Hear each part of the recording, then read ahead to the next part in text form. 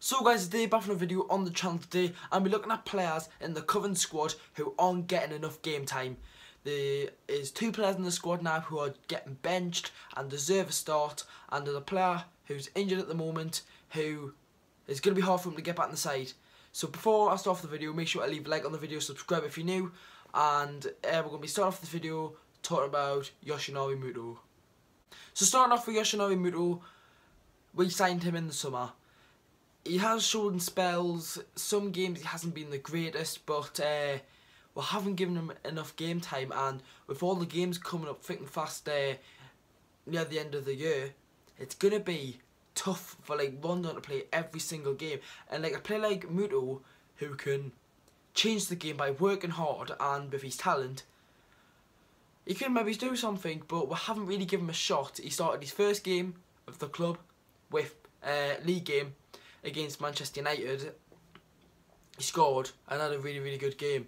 Then he started the following game versus Brighton, and then after Brighton, I'm looking over the games, we played Southampton, and I can't remember if he played or not. I think he may have. And then we played Watford, and he had to come off with an injury, and he's never played since.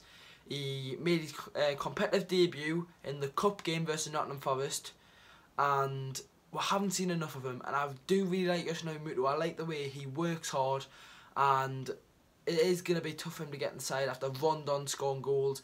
Perez is finally maybe get something now, but we're signing players and not playing them. Like, I know he's had a couple of games. He scored against Man United, and people say that he's not overrated, but people say he's like good for our side, and people say he's not good. No one can really tell. We haven't given him a shot, and he went to the World Cup.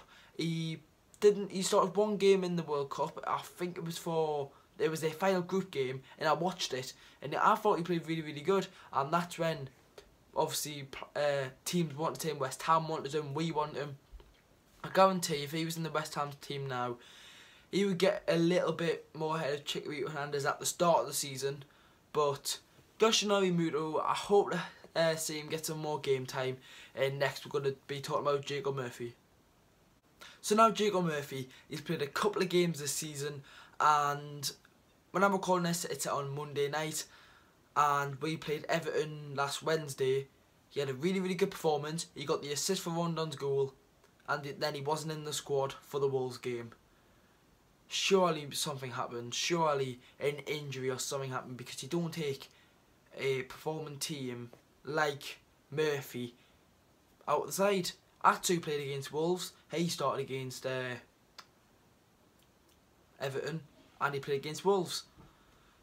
I do really like Jacob Murphy as a player, and with Rich he had a good game for some Wolves, yes, but he hasn't been great all season, and we've never really given Murphy a chance in the starting lineup.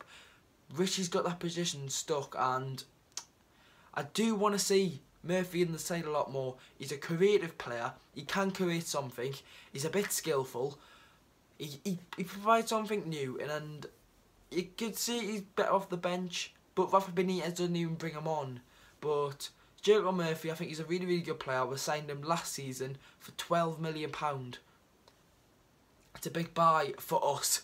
Like, look at the teams like West Ham, Wolves. Wolves spent 80 million on a sub player.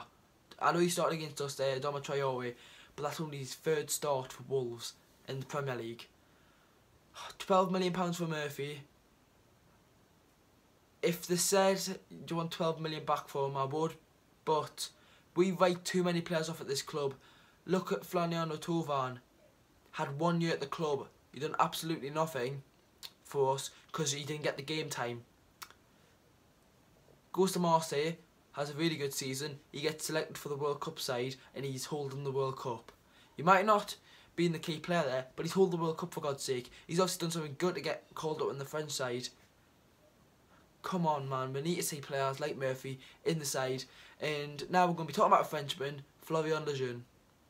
So now Florian Lejeune, he hasn't played any games this season with an injury in training, I think it was. We signed him last summer from Eibar, and last season he was solid. Him and Lascelles were a fantastic partnership, but with the signings of Shaw, really good, Fernandez, really good. Lascelles hasn't been that good so far this season, but we know that he can turn up, and the last couple of weeks might have just been an off week for him. When Florian Lejeune comes back into the team, it's going to be hard for him, and he'll have to work to get back in that starting lineup, because it's not going to be like a walk-in. He's actually going to walk into the team. He's going to fight for that position, and it's going to be hard for him. It really is. But with his performances last season, we're obviously going to think he can come into the side and help us. But when I heard about the injury, I was gutted. He's had 2 major injuries with Newcastle now. That one at the first game of the season, his debut for Newcastle, about 20 minutes in, Harry Kane comes in the back of him, and he's got a massive cast all over his foot. And then he gets an injury in the summer, and it's not good. I didn't even know he's an injury-prone player. I normally like to see that, because it's interesting, because if he is, it's going to be hard for getting him in the team. But Florian Lejeune is a fantastic player, as we know, and I hope when he comes in, back from injury, he can come back on the side. Really good, calm on the ball. We know what he is. He's a similar defender to Shaw. Likes to ping the ball long. He likes to defend really well.